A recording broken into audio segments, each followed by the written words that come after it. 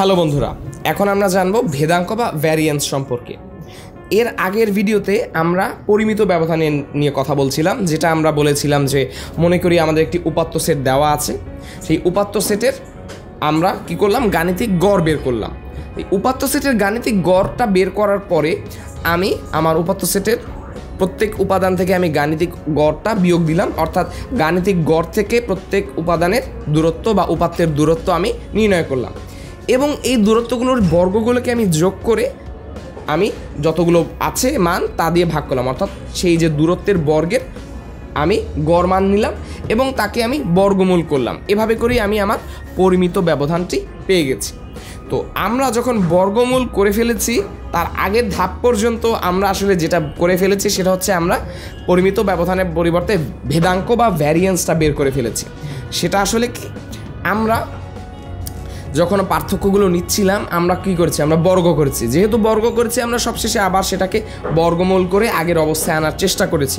কিন্তু আমরা যদি বর্গমূলটা না করতাম, অর্থাৎ পরিমিত ব্যবধান যদি আমরা পেয়ে থাকি এবং সেটাকে যদি বরং বর্গ করি বা পরিমিত ব্যবধান নির্ণয় করার সময় আমরা শেষ ধাপে বর্গমূলটা বের আর না করি, তাহলে আমরা যেটা পাবো সেটাই হচ্ছে আমাদের ভেদাঙ্ক বা ভ্যারিয়েন্স। মনে করি আমাদের উপাত্ত সেটে x1, x2, x3 dot dot dot এভাবে করে xn পর্যন্ত n সংখ্যক উপাত্ত আছে, যাদের গাণিতিক গড় আমরা ধরে নিতে পারি x বার।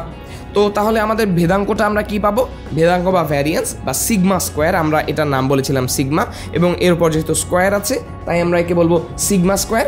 এই sigma square is equal to summation from i two n, অর্থাৎ summation from i is equal to 1 two n। এটা দ্বারা বোঝাচ্ছে আমি x1 থেকে শুরু করে xn পর্যন্ত মানগুলোর যোগ করব, এবং এই মানগুলো শুধু যোগ করব না, আসলে আমি প্রত্যেকটা মান থেকে আমি আমার x বার অর্থাৎ গাণিতিক গড়টা বিয়োগ দিয়ে তার বর্গ করে সেটাকে যোগ করব এবং সবশেষে তাকে যতগুলো উপাত্ত আছে অর্থাৎ n দ্বারা ভাগ করে দেব। এই যদি কাজটা করি তাহলে আমি আমার ভেদাঙ্ক বা আমার ভ্যারিয়েন্সটা পেয়ে যাব।